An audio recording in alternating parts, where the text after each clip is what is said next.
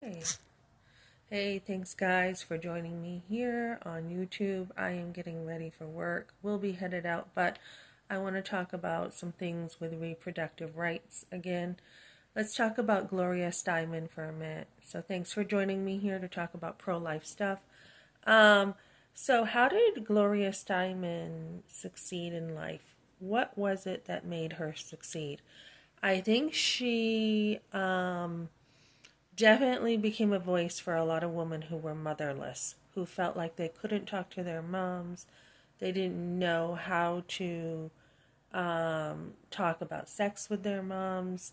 And she talks about how she started her journey with a story. She says that she was able to tell a story, her unique experience, and that's how she started just being an advocate, telling her story. And of course, she had an abortion in London, I believe, and so she tries to not just relate to the younger woman, but she has like some truth, right? Where she says, we all have somebody to talk to.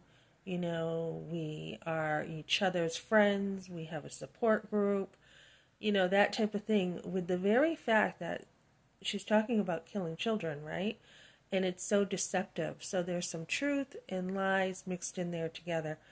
And I think the thing that she did was, try to bond people together.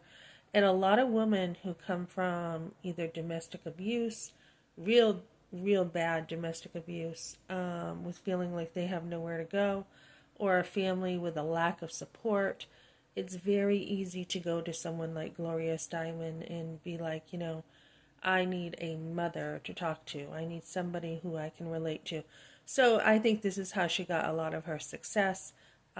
She's still talking about women's rights, and if you listen to her, she's just got a real casual manner about her right now.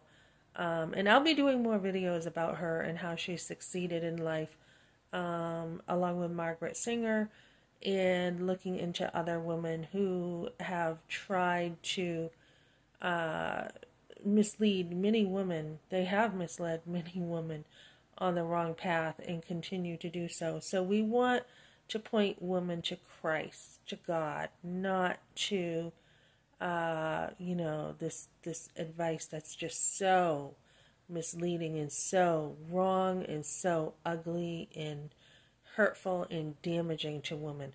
Okay, so thanks for joining me, guys. I will be talking to pregnancy centers today, and I will be talking about finances, things you can do.